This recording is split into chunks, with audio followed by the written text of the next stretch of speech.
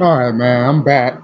First thing I want to say is, if any Caucasian people view this, man, fuck your hugs and kisses. Go ahead and dislike the video and keep it moving. I'm gonna hop straight into this thing. Nevertheless, among the timucua, we have a clear example of spiritual power of the sun expressing itself through the rotating vortex of the Capemni, which appears to be what is happening in an equally warlike context with the children of the sun at Gottschall. Timucua played a version of the game called Chunky. In this game, a concave-shaped disc excuse me, was rolled while a spear was thrown at it. The point was to throw the spear to the point where the disc would stop. The chief had a council that met every morning when they would discuss the problems of the chiefdom and smoke. I know they be smoking on that reefer, but let's go. To initiate the meeting, the white drink ceremony would be carried out. See diet below. Okay. The council members were among the more highly respected members of the tribe. I don't know if I'm gonna be reading the rest of this, man. Some of you niggas gonna have to read yourselves. I'm gonna do it. All right, let's go. Settlements. One of the sketches by Devil Lee Devil did Devil showing a tumult. Excuse me. Demon Lee Demon did Demon. Showing a Timucua village, the Timucua of the Northeast Florida, the Santeria, and the Agua Dulce tribes. At the time, they not the Agua Dulce, man. Agua Dulce is Spanish, right? Come on, man. They named these people. We don't know what their names are. At the time, the first contact with Europeans lived in villages that typically contained about 30 houses and 200 to 300 people. The houses were small, made of upright poles and in a circular in shaped palm leaf thatching. I ain't never heard of that before. Covered the thatchel. Is it that? No, it's satchel. Thatching. I ain't never covered the pole frame with a hole at the top for ventilation.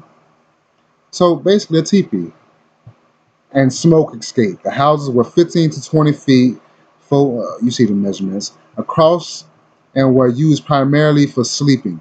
A village would also have a council house, which will usually hold all the villages. Europeans describe some council houses as being large enough to hold 3,000 people. So them the council houses. All right, man. All right. Hold on. Let me see. All right.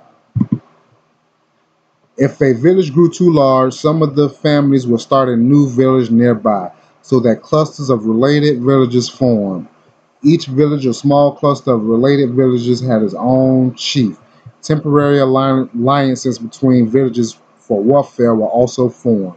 Ceremonial mounds might be in or associated with a village, but the mounds belonged to clans rather than villages. Alright, man, we ain't finna get on what these people ate, though. I'm just bringing out some okay, they ate corn. They cultivated tobacco. Corn fritters. Corn was grounded into flour. Okay, corn fritters. They hunt animals. You see what they got going on. This last part I'm going to read, and I'm going to try to bring out some of the copper tone images of these people, man, just so you know. Physical appearance. This right here should be enough for you niggas. But let's go. Excuse me, for you Aboriginal Americans, commonly known as the Negrito. Okay, let's go. Spanish explorers were shocked at the size of the Timucua.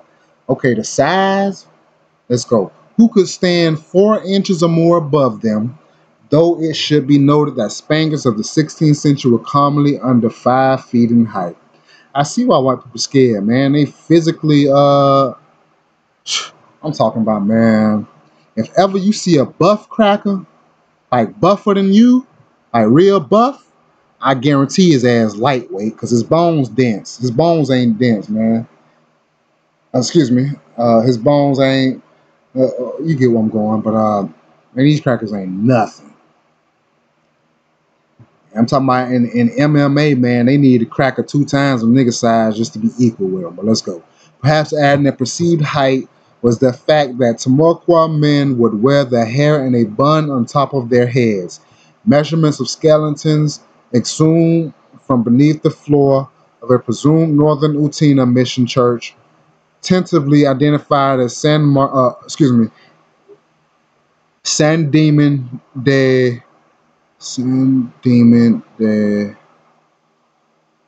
timucua. At the Fig Springs mission site yielded a mean height of 64 inches for 9 adult males. Okay. The condition of the bones and teeth indicated that the population of the mission had been chronically stressed. Stressed. Everyone was heavily tattooed, and such tattoos were gained by deeds. Okay, that's common today, man. Nigga got to put in that work to get them tats, man. I, excuse me. Okay. Children would begin to get their tattoos when assuming responsibility. The people of higher social class had more elaborate decorations on themselves, which were made by poking holes in the skin and rubbing ashes into the holes. Man, that's how I got my tattoo on my forearm, but I poke holes in the skin. I ain't put ashes in there.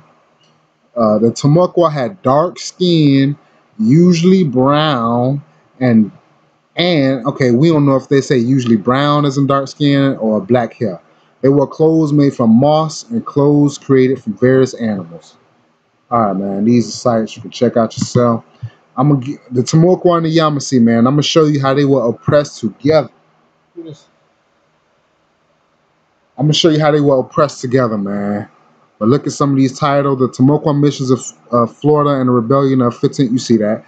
Uh, yeah, man. The Yamasee was down chill.